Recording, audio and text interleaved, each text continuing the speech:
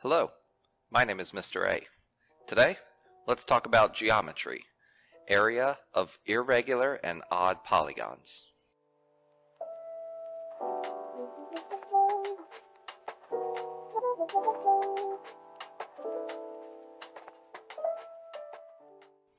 For the area of irregular and odd polygons, there is no set formula that exists, at least not one that can cover any type of irregular polygon. For this example, we're going to follow these two steps. Step number 1 is to cut it into regular shapes, such as parallelograms and triangles. For a lot of shapes, they will give you certain measurements. For a few shapes, not necessarily all of them, there will be an easier place to cut than others. For example, with this shape, if I were to draw my line going vertically, like right here, I would be able to see some measurements, but I wouldn't necessarily be able to immediately find the area of both shapes. Versus if I drew my line horizontally from side to side right here, the way the measurements are written, I can already easily find the area of both the top rectangle and the bottom rectangle. For the top rectangle, we have 14 meters times 8 meters. Since 14 is exactly twice as much as 7, I could simply do 7 times 8, which will give me 56, and then I can double it to get 112. Now that is just the area for this top rectangle. For the bottom rectangle, we have 6 meters by 8 meters. 6 times 8 will give me 48 meters squared. Step 2 is simply to combine and find the areas. We found the areas. When we combine them, we take 112 plus 48, which gives us an area of 160 meters squared.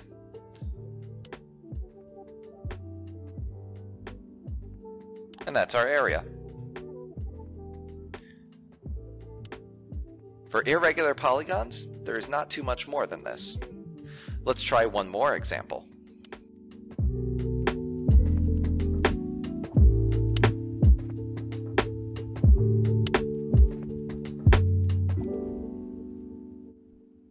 For this example, we don't have quite enough information in order to immediately find the area of any shape that we can cut. For example, you could draw a horizontal line straight across to form 2 trapezoids. But of course the trapezoids are incomplete and we would still need a bit more information. Another way would be to draw a vertical line to separate our rectangle and triangle. Now right away we do have enough information to find the area of our rectangle. The rectangle has a base of 10 feet and it has a height of 8 feet. To find the area, we will do 10 times 8, which gives us an area of 80 feet squared. This is just the rectangle.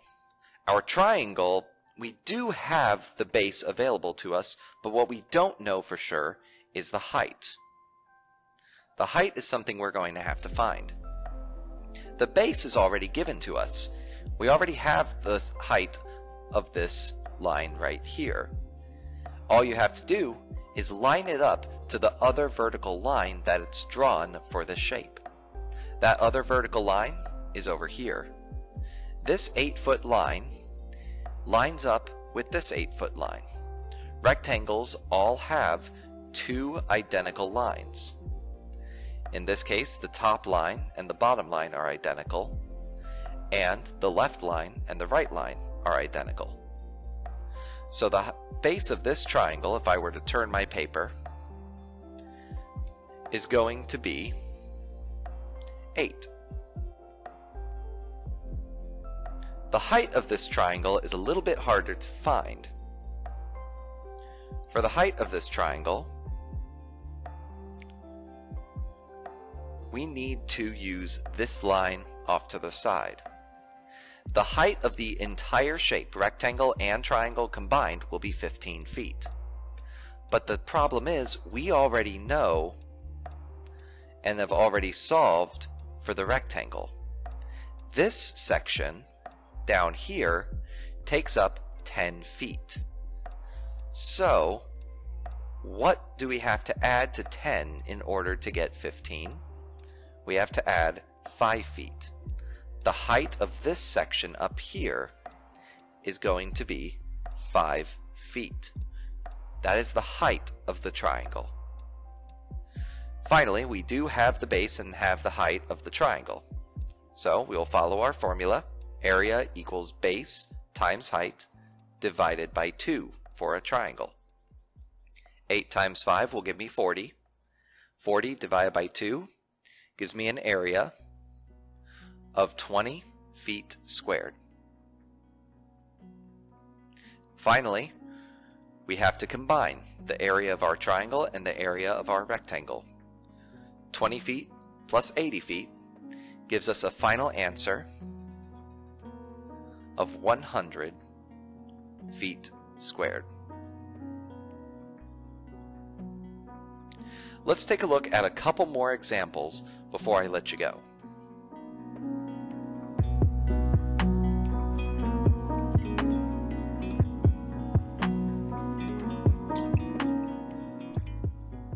We'll start with a problem that I assigned for my students for homework. Now this is just a regular trapezoid. It's just turned sideways, so it doesn't look quite like one of the examples from another problem. But it is a trapezoid. It has 2 parallel sides and 2 non-parallel sides. So for this one, we're simply going to draw a diagonal line to form 2 triangles. A right triangle with a base of 10 and a height of 5, and what appears to be an isosceles triangle that has a base of 10 and also has a height of 10. This dotted line is the same length as this solid line. So 10 times 5, which is 50, divided by 2 gives me an area of 25 yards squared. For this larger triangle up top, it has a base of 10 and a height of 10. So that will be 10 times 10, which is 100. 100 divided by 2 gives me an area of 50 feet squared. Combining our 2 areas gives us a total area of 75 yards squared. Let's take a look at the other example. For number 4, for the homework that I assigned, there is only one good place that you can really draw a line. While you could separate this into 2 vertical lines going down, an easier way would be to draw one horizontal line, which gives you a rectangle on the bottom and a square for the top. 80 times 20 will be 1,600 centimeters squared, and 40 centimeters times 40 centimeters will also give me 1,600 centimeters squared. Combining the 2 amounts will give me 32,000 or 3,200 centimeters squared. Let's take a look at one more. This problem, number 3, is a little bit easier than the second example that I gave.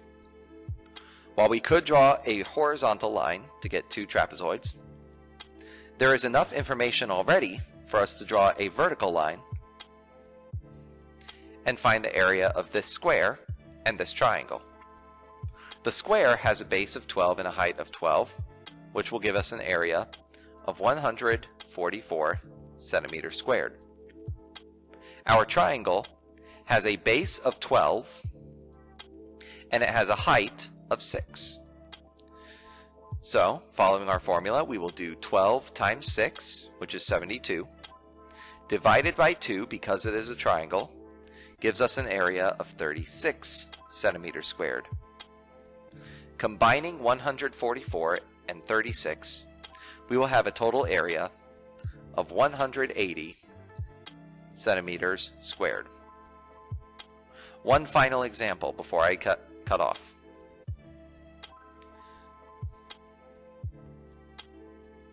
For this one, we have 2 places that we could cut it. We can cut it with a vertical line, but you will have to do some addition to find the height of this rectangle, and some subtraction to find the width of this rectangle. So, we will draw a horizontal line. In this case, we can see what the base and height of each shape is. The base of this shape is 16, and the height is 8. So, doing 16 times 8 will give me an area of 128 meters squared, and doing 8 times 8 will give me 64 meters squared. Combining those two amounts will give me 192 meters squared.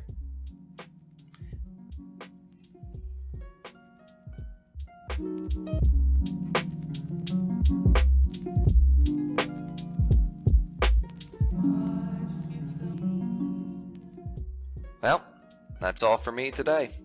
I hope you found this video informative, and I'll see you later.